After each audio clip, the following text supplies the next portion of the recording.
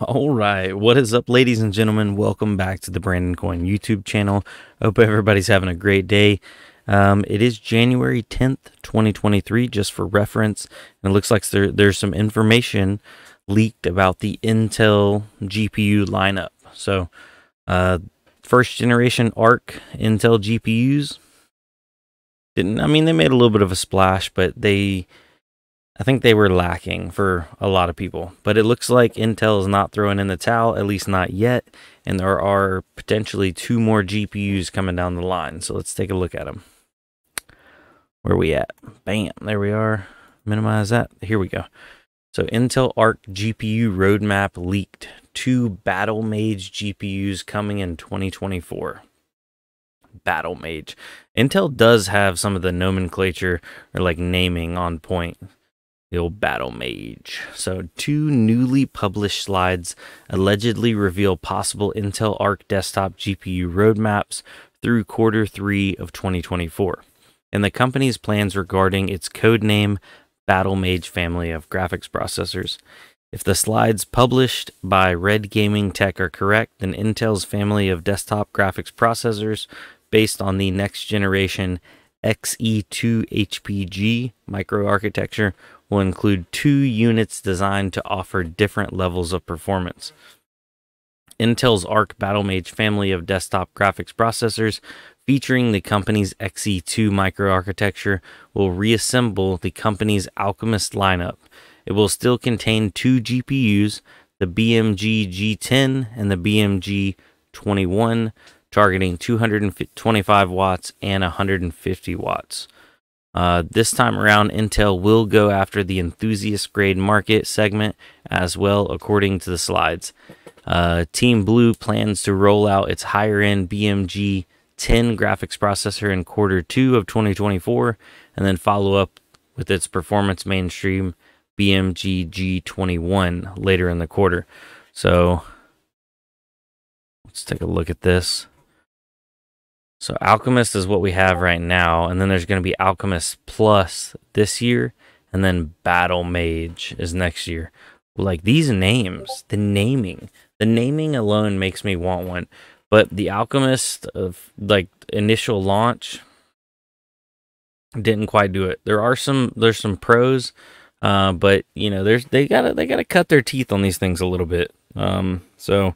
I'm excited to see Alchemist Plus, and I'm really excited to see Battlemage, and hopefully they can compete with the big boys, because I think it's gonna take a little bit. But I mean, they've been in the game, they know what's up. They've been making CPUs for years. If they put their nose to the grindstone, they'll get market share eventually. So it definitely will take a while, but they'll get it. Power targets for the Arc GPU correspond with Intel's recently revealed plans to build GPUs for relatively low power yet fast graphics cards. Okay. There was one more thing on here.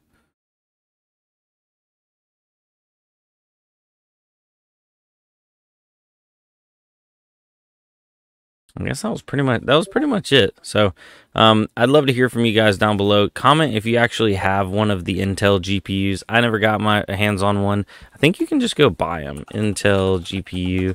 They're just literally for sale, like $349. There's an Arc A770, A380 for $184.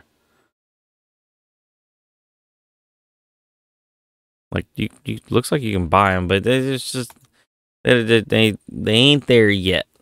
They're getting there, but they ain't there yet. So I'd love to hear from firsthand experience, though. If you do have one, comment down below, please. Now, as for the market, we're seeing a little bit of green across the board. Bitcoin is at $17,415. It's up 1.1% in the last 24 hours. Ethereum's at $1,331. Going further down the list, we have XRP at 35 cents. Dogecoin at 7.6 cents. Litecoin at $80.55. What else do we have? Monero, $160.93. Ethereum Classic, $19.76. And we'll round out the today with Bitcoin SV, or Satoshi's Vision, $44. 39 cents. So yeah, spoiler alert, mining is still not profitable, but it's getting really close for it to be break even for a residential house, like at average, or not average, but like 10 cents per kilowatt hour. And whenever I say average like usage, and then people overseas are like, oh my god, and then people are like in California are like, it's way more than that.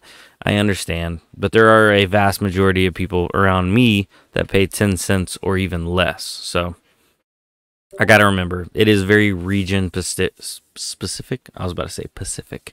I didn't get a lot of sleep here lately. Sorry, I missed a couple days. Me and the wife had to go do some overnight stays in the hospital. She is pregnant, and the baby was trying to come early. It's not supposed to come for another couple months. So, yeah, we had to spend some time and get all that under control. But everything's good. Everybody's healthy. Gonna keep the baby in the oven for a little bit longer, and hopefully everything just goes good. So, yeah, with that being said, hopefully the market keeps turning, and next thing you know, mining will be profitable again. Wham bam, thank you, ma'am. You never know. You never know. But none of this is financial advice. I'm a guy sitting in a plastic box. This is all entertainment. I will see you on the next one. Thank you, ladies and gentlemen. This is much appreciated.